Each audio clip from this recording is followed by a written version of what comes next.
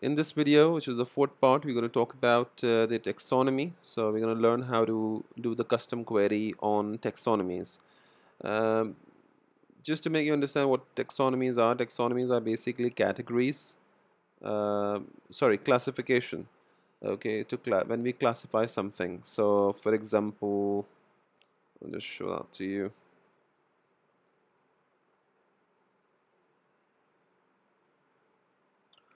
Right, so I'm sure you know what categories and tags are basically. So I may have different posts, I have, for example, these many posts over here.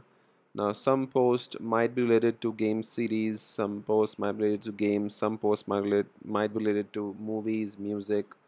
So by categorizing them, we can have all the posts which are related to movies in one go. We can have all the posts related to music or games in one go. So that's a benefit of having categories. Basically, tags are also really helpful when it comes to classifying the post. But the main difference between the categories and tags are that categories can have parents, so there could be hierarchy on categories, but tags are more generic, so you don't have parent for tags. Okay, so I have some of the posts as you can see over here, and I have gone ahead and assign them categories. For example, this post has category of both game series and games. It's got tags of PS4 and RE games, and similarly there are other posts as well which we have different categories and different tags, etc. Okay, so we're going to display the post onto our front end on our site, WordPress site, basis their categories and tags, and that's what we're going to learn today.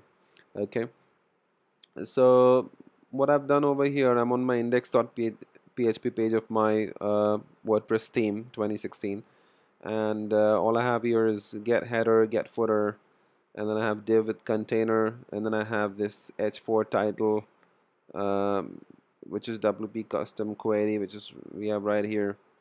And then again, similarly like the other lessons I've explained to you about, we have the argument in which we are passing different values and properties, and then we are using this query object to instantiate WP query class, and we are passing this argument into it. Then we are running this while loop, while query have post, query the post, and we are ending it here with WP reset query. And what we have different in this video is that we have this div which will display first the title of the post, which are like these ones, 1 2 3 and so on. So we have 10 of them. Okay, and then it has the uh, categories, and then we are calling the function the category to display all the categories that particular post has. So the title of the post and the category of the post. And then we also have another div which displays all the tags that particular post have, and I've just done a little bit of CSS so that it's more readable, and we can have one post with all of these information in one go. Okay, cool. Alright, so it's pretty simple actually. There are different set of properties that are available that we can pass in the argument, and we can have our desired result of the taxonomy and of these posts actually. So I'm just going to show that to you how that works. Just one second. Yeah, here it is. So you have, for categories, you have cats, category name, category underscore underscore, and in, non in, and similarly you have for tag as well, except we have two more items here, which is tag slug and tag slug in. So we're going to talk about them one by one. The first one we're going to talk about is with the cat ID. So all we have to do is, into our arguments, we go ahead and say cat, and then we say cat. Obviously we need the cat ID, so we need to know what ID that is. So we go over here, we go to categories, and if you hover over it, okay, look at the bottom of the screen, right here. Look at the bottom of the screen. When you hover over it, you can see that it says tag ID is equal to 17. right over here. Tag ID is equal to 17. So we got the ID for game series. So all we're going to do is just put 17 over here, save it, and then refresh our page. And now we've got all the posts, title with the categories and tags, which have the category as game series, which is ID 17. Okay. Next one is actually by category name. So let's try that. Category underscore name, and we can do game series game. Let's just check exactly what that is. Game series. Let's just copy it and paste it here, and that should give us the same result as well. Yep, there you go. We've got the same results. And the next thing we can do is we can do category underscore underscore and. But before that, we do that. Just want to share it. It is advisable not to use the category names because someone can change the category name for that category ID, and that would create a problem. So it's better to use ID. If someone goes over here and changes the name, like quick edit and changes the name and put something else over here, then the ID remains the same, but we're not going to get the result because we are trying to do the query with the category name. So it's better to do it with the ID. Okay, great. So coming back on the next one, it's a category underscore underscore and. So what does this do? So this will display all the posts that have both categories with category 1 and category 2. So basically we pass an array over here. So if we go over here, category underscore underscore and we need to pass it takes an array, and you can pass as many IDs as you want. Okay, so let's go to our posts. So we want all the posts, their title, categories and tags, which are having both game series as well as movies. Okay, so let's go ahead and do that. So for that, we need the ID of these two, game series and movies. So this was 17 and this is 3. So we'll put 17 comma 3. Okay, and let's just save that and refresh the page, and as you can see that we've got the post title, categories and tags for the post which has both game series and movies category. It has to be both, and that's why it's and. Okay, and then similarly you have in. So if it is in, then it's either. If I just change this to in, then it's either this category ID or this category ID. Okay, so let's just search that. Now as you can see, we've got all the post titles and the categories and tags which have got either game series or movies. Yep, great. Now the next thing is so we've got in. Now next thing is not in, which means get me the post titles, categories and tags who do not have the category IDs which are 2 and 6. So we're gonna go ahead and change this to not in.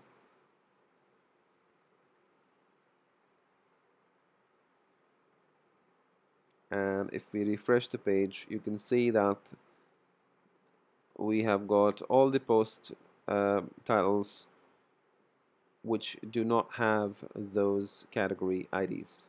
Yep, great.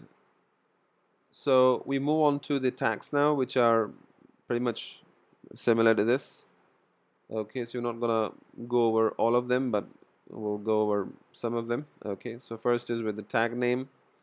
So as you can see, you go to tags, these are the tags, and if you go to posts, let's do PS3. Okay, tag name PS3. So what we do is we go ahead and write tag over here, and remember we are doing it by tag name. We're doing the query with tag name, and the name of the tag is PS3, which is in capital. And then if we refresh the page, we can see that we've got all the post titles which are tagged under PS3. Yep, great. Next one, tag ID. So let's skip that because you understand how we can do that. Tag ID, tag and is basically, both. We need the post details which are tagged under uh, both tag IDs 2 and 6, like we did for the category. And similarly for in, should be either for the tag ID with 2 or tag ID with 6. Remember, we can get the tag IDs by hovering over it. If you hover over it, if you see down, you will get the tag ID. Yeah, cool. And then the next one is so you got and in. Not in means that all the posts which are not tagged under the tags with tag IDs 2 and 6. Okay, and then these are the two ones that we're going to talk about because these were not there in categories. This is tag slug and tag slug in. So as the ad denotes, I need to have all the posts titles which are tagged with the tag slug this and this. Okay, so you know where tag slug is. If you go to tags and if you just do a quick edit, you can see this is a slug. The slug could be different in case it could be different from the name, because in case if you write action games, then automatically the slug could come like this, action games. Yep. So let's do one of them. Let's do an example of one of them. So I want it with the slug name action. Yep, action. So this is the tag name. We don't want tag name. Remember we need slug name. Okay, so let's do that.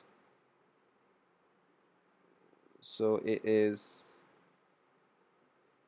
tag slug and.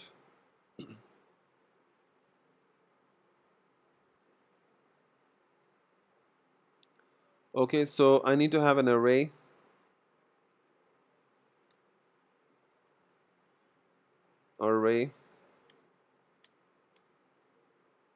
Okay, in fact I need two slugs, so I'll have to look at a different one now.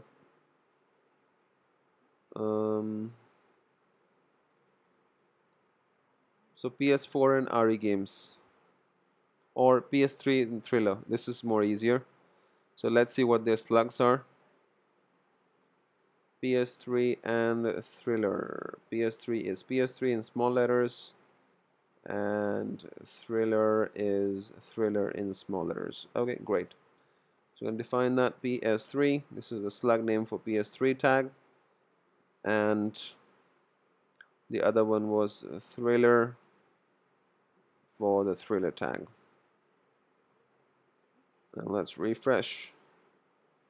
As you can see that we've got the post title categories and tags which were tagged under the slug name of PS3 and thriller. Okay, cool. Now one last but not the least, it's tag slug in. So it's either the slug name this or this. Okay, so that was both this and this, but this time it's either. Okay, so let's just change this to in. So I want all the posts, in fact 10 posts maximum, which are tagged with the slug name either PS3 or thriller. Okay, so let's just change that. Let's just refresh the page, and you've got it. So you can either PS3 or thriller. Yep, great, perfect. So I think that wraps up this session. So I hope you like the video, and you can watch the next tutorial to learn more. Okay, thank you very much. Bye.